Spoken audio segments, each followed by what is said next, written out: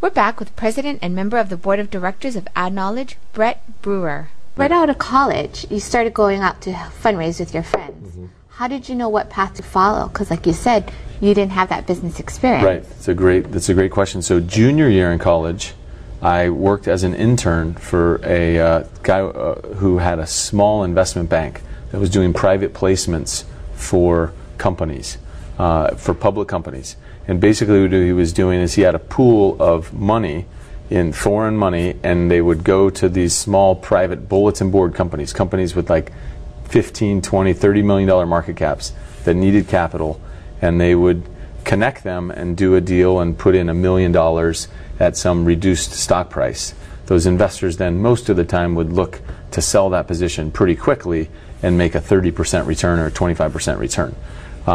So I worked for him for about a year and saw firsthand on one side the way the fundraising process works, and got to meet some of these bodies of capital that invest in businesses. And on the other side, I got to actually meet the CEOs that were running these relatively small companies. But I was fascinated by the whole concept that a lot of these guys had started it on their own and had got the stuff off the ground.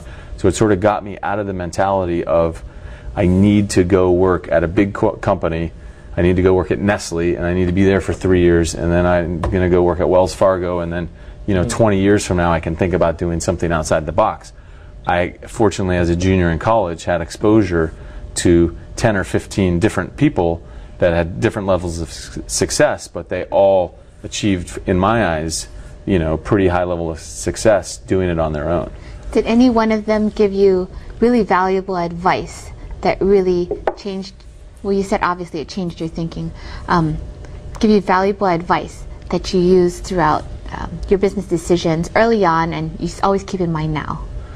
I'm sure I got lots of advice. The guy that I worked for at that investment bank, his advice, and it was more because he wanted to benefit from it, but it really has worked well, is he, and this is another thing I say all the time, anyone that listens to me, but he really convinced me early on.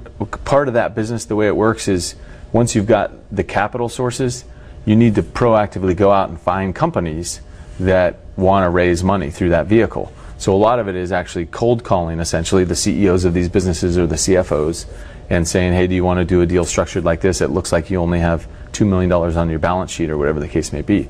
So the individual that I worked for said, don't ever be afraid to call anybody. You have to call these guys. Don't think that you're, at the time I was probably 20 or 21, don't think just because you're 20 or 21 and don't know exactly what you're doing that they're going to somehow know that or feel that. You call them with confidence, and you're providing something that very well may be a great fit for them. These guys need capital to fund their businesses, and you have access to capital. Call them up and have that kind of belief. And before that, I was much more nervous and just didn't even almost felt like, would these guys even want to have a conversation with me? And over time, I sort of saw pretty quickly that once you got to the right person, usually the CEO or the CFO, and could prove essentially that you were credible, that you had done a deal, or that at least the firm had done a deal, you instantly had a rapport with the person. And I was talking to another CEO like I was, running Morgan Stanley, a 50-year-old guy running Morgan Stanley. But meanwhile, I'm 20 years old in college. That whole business, by the way, just to show you how small it was, that whole business was run out of his house.